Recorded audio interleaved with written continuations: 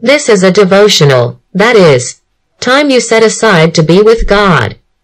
Repentance imperative, Acts chapter 2, verses 31-47. Peter replied, "Repent, and let each of you be baptized in the name of Jesus Christ, for the forgiveness of your sins, and you will receive the gift of the Holy Spirit." Verse 38. The Holy Spirit works in us through preaching or simply reading the Bible and convinces us of sin, justice and judgment, producing repentance, which means metanoia, changing the way of thinking, making us recognize that we are sinners lost and leading us to Christ to be saved. True repentance is the result of divine supernatural action, producing regeneration, or the new birth. Indispensable for salvation. Luke chapter 13 verses 3 and 5. John chapter 3 verses 3a-6. Titus chapter 3 verses 5e-6. There is a transformation in life. There are people who claim to be saved, but show no evidence, continuing to live the same way as always. For them, regret is a feeling. This is remorse, and remorse is not regret. We must examine ourselves to be sure that our sins are forgiven and to conduct ourselves according to God's will. Another type of repentance is that of sins committed after being saved, which we must immediately confess to the Lord. 1 John chapter 1, verses 5a-10.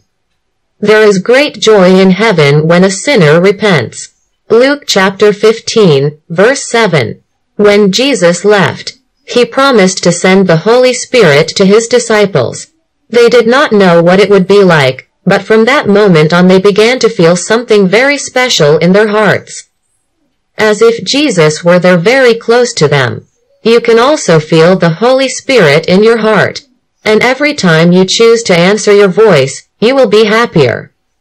Source: Financial Website, https://www.ufmbb.org.br. Video: Carlos Rodriguez Coelho, Disseminator of the Gospel of Jesus. Website: https://antigo-novo-testamento.net.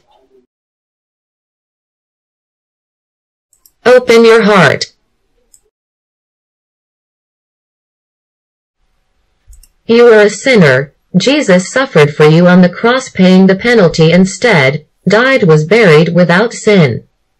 If you accept this in your life and confess with your vocation to Jesus as Lord and Savior, you will be saved.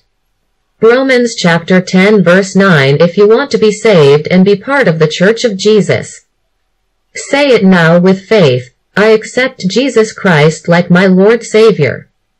You are sealed with the Holy Spirit. Ephesians chapter 1 verses 13-14.